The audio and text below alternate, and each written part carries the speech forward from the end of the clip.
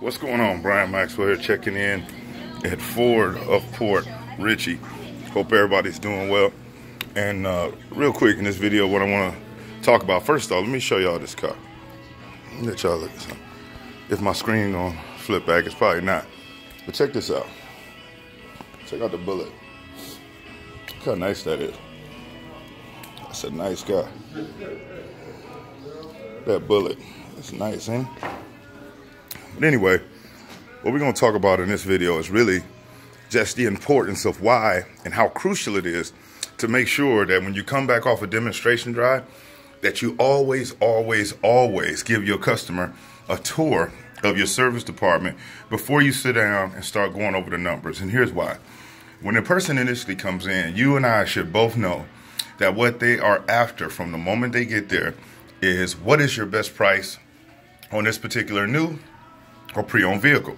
Now, as you should know, it's our responsibility to get as much information as we can, find out what objectives they have, you know, what exactly they're looking for, what they hope to get out of it, what they're currently driving, what type of features and whatnot, and, you know, kind of just what's going on with them so that when we present the option, we can suit it and make it as customized as possible for them, for their objectives and for their needs.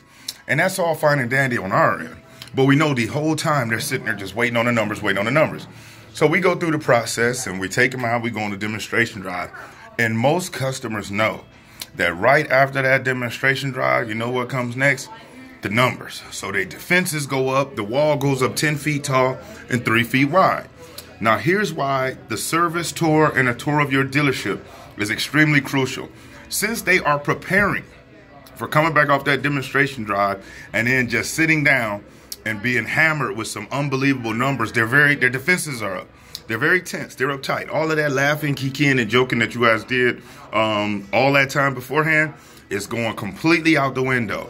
If you ever paid attention, they get really intense. They stare at the paper really hard, trying to make sure that they don't give off any indicators of that something is just no indicators at all. It's a poker face, okay? Now, there's a thing called a pattern interrupt, and what that means is it's where we disrupt the thought patterns that an individual may have, believing that they know how the process goes. And 9 out of 10 salespeople will do the exact same thing. I even hear salespeople do what I call sales suicide, which is come back off a demo drive where they've just built the value in this vehicle, the customer loves it, and they step out the car and say something silly like, let's go back in here and see if we can make the numbers work. So now, after all of that value being built, the expert, the product specialist, is taking the customer's mind back to the numbers when it should stay on value. We know price is always going to be there, but it's not up to us to bring it back onto the table and make it the most important deciding factor. Now, when you take them back in, if you hold the door open, you'll watch, they'll start walking back over to your desk area where you all were sitting at prior to going out when you did your product demonstration and your demonstration drive. So when you open that door and you let them in and you see them start walking, say, hey, folks, hold on for a second. What I want to do, I want to take you over and give you a tour of the dealership and show you our service department. We do have 24-hour key drop. We do have shuttle services. As a matter of fact, we have free Wi-Fi. So if you're hanging out, you got some work you need to do on your phone, your laptop, or your tablet, you can do so. Also over here, as you can see, we got fresh condiments. If you like a hot chocolate, a coffee, a vanilla latte, or just a bottle of water, we have that available. We also have donuts, chips, and whatnot. And over here, we also have a playroom. So if you have your kids with you, they have some place that they can hang out while your vehicle's getting taken care of and you're getting the service. And as a matter of fact, today, before you leave, I can even help you set up your first service appointment. Now, and you take them and you give them a tour and you introduce them to a service advisor or you introduce them to the service manager. Now, here's why that's critical. When a person is upset and their defenses are up and they're on 10, and you take this individual away from what their mental pattern thought that they were going to go do, they're a little discombobulated. They don't quite know what's going on. They're wondering what's this tour thing about, because out of the other 4 dealerships they've been through over the years, no one has ever done this. And if they're really upset and bent out of shape and you're introducing them to a service advisor who's smiling, who's shaking their hand, or a service manager who's smiling and shaking their hand, you know what they're going to do? They're going to smile and shake their hand back. Now, here's what that does. You ever been upset with somebody, with your kid, with your child, with your spouse, or with a friend, and they made you laugh? Or somebody else made you laugh? You ever notice how it's very hard to get back up to the level of anger that you were prior? It's almost impossible. When you make somebody smile or laugh, it's almost impossible for them to get back up to the level of anger or anxiety they were at unless something else happened. So when you do the introduction, you go do the tour under the law of reciprocity, you're giving them additional service. You're giving them additional information. And the more you give, the better it is as far as on the situation when it comes time for them to give you something like giving you their business or any additional information that you may need, okay?